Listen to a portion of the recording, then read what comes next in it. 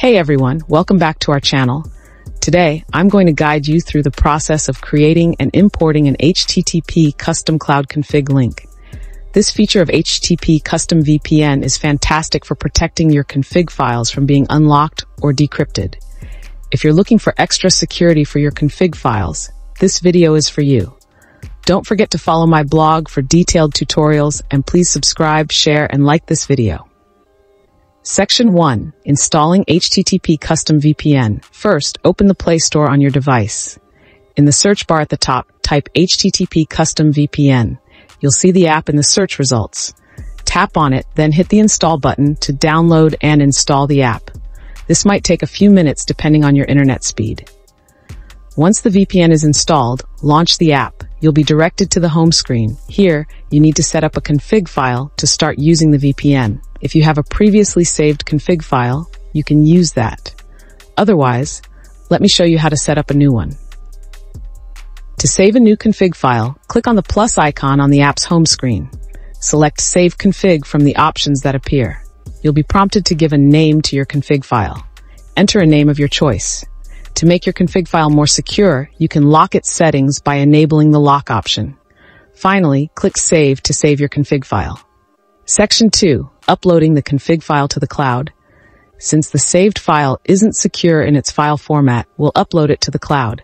You can use any cloud storage service like Google Drive or Dropbox.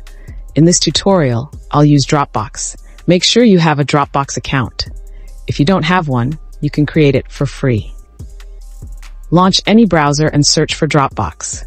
Open your preferred web browser and type Dropbox in the search bar. Click on the Dropbox link and either create a new account or log in to your existing account.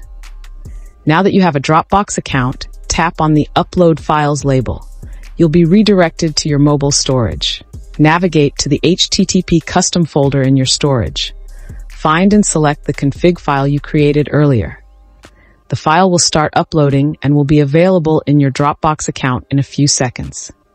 Once the upload is complete, tap on the file and copy its URL address. Section 3. Generating a short URL.